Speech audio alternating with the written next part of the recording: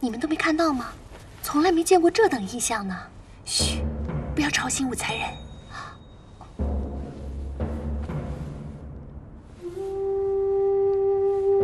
你们说的是什么异象啊？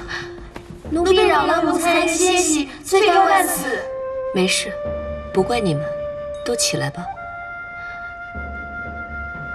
陛下很早就去早朝了吗？回武才人，五谷初起，陛下便去太极殿了。奴婢这便伺候武才人洗漱更衣吧。嗯。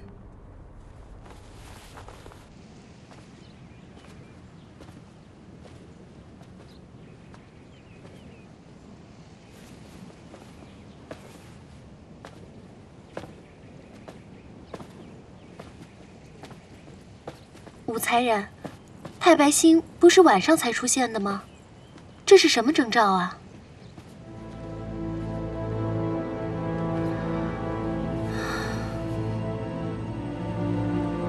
我也不知道。相传此类星象，通常都与江山气运有所关联。现如今是大唐盛世，我想应该是有好兆头吧。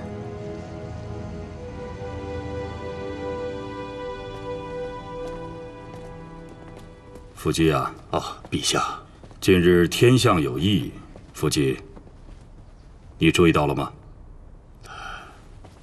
陛下，不仅是臣，就连今天上朝的所有朝臣，乃至长安的黎民百姓，都在谈论此事。微臣今日上朝想奏明，但怕引起恐慌和不必要的揣测，所以就……此话怎讲？陛下，太白旗紫薇落异常的天下，使长安的黎民百姓有一种不好的流言。他们说是什么？此乃社稷不稳的征兆。陛下，微臣以为是时候请钦天监出来解释此天下，以正视听。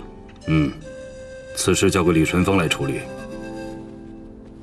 不管何时，只要他一有结论，便可来见我。臣遵旨。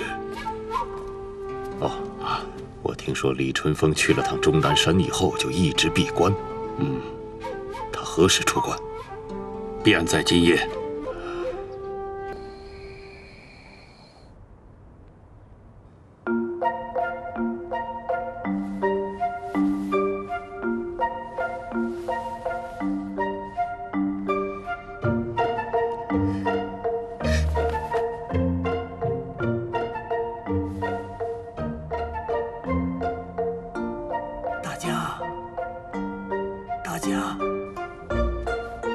进来。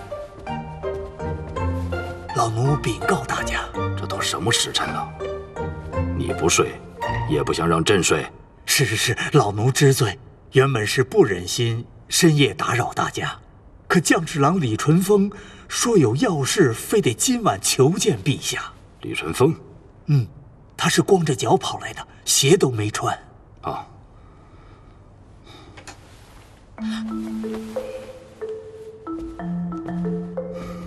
走吧，别乱看。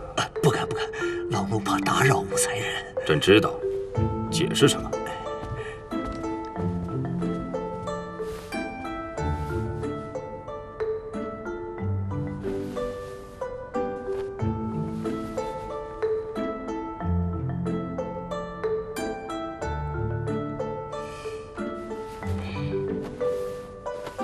陛下，你先把脚擦暖和了再说。是。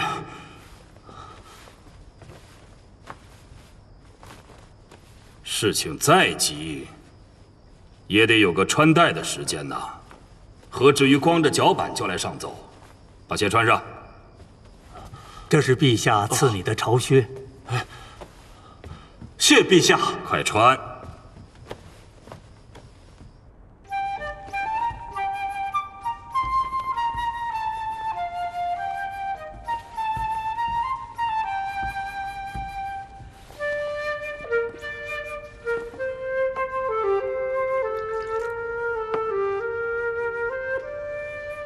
不过李淳风啊，月余未见，你的气色怎么那么差呀？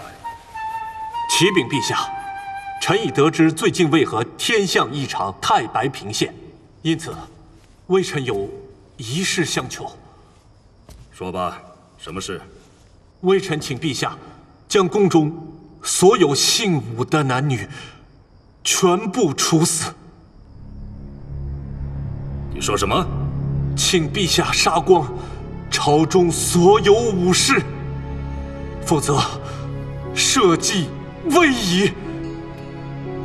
如此说来，太白兴起，紫薇落，这确有其事？确有其事啊，陛下。你算的天机是哪2句真言？唐3代而亡，女主武士，乃至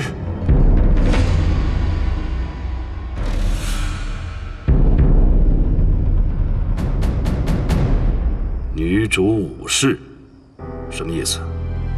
是姓武的人，还是字号、职务里有武字之人？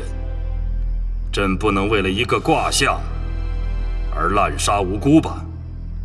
确该如此啊，陛下。若陛下不愿大肆杀戮，起码应该将他除掉啊。